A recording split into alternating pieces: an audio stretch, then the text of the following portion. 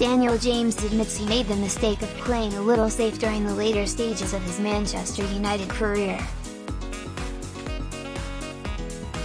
The Wales international was Ole Gunnar Solskjaer's first signing as permanent manager at Old Trafford and was brought to the club to bring energy to an often stagnant forward line. James started life as a United player in perfect fashion, scoring 3 goals across his first 4 matches for the club, but would gradually see his impact on games begin to fade towards the end of his second season at the club. Despite his dwindling form, the 23-year-old was still trusted to start many big matches under Solskjaer and even started 2 of United's opening 3 matches of the current season. The former Swansea winger sought a move to Leeds, after United completed a sensational deal to re-sign Cristiano Ronaldo in the summer window, and James is now keen to rediscover his confidence at Helen Road.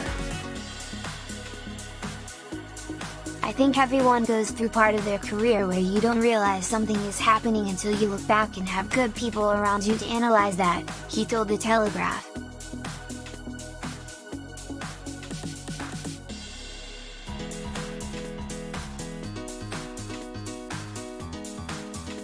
"What does he do that I can do?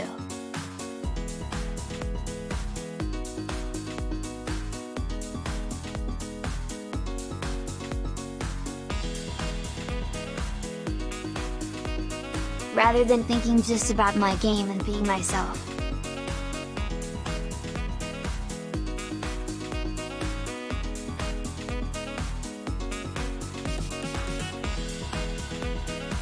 It got to the point where I was being a bit safe in games.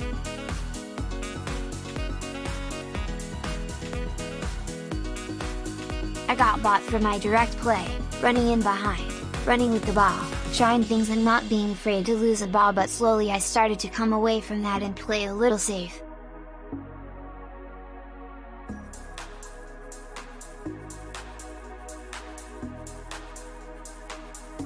When I stepped back, it was remembering to be direct, to be that person.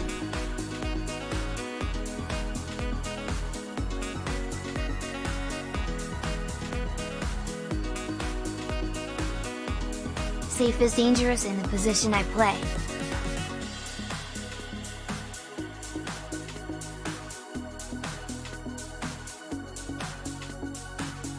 You're not there to do that, you're there to score goals and make assists and run yourself into the ground on and off the ball.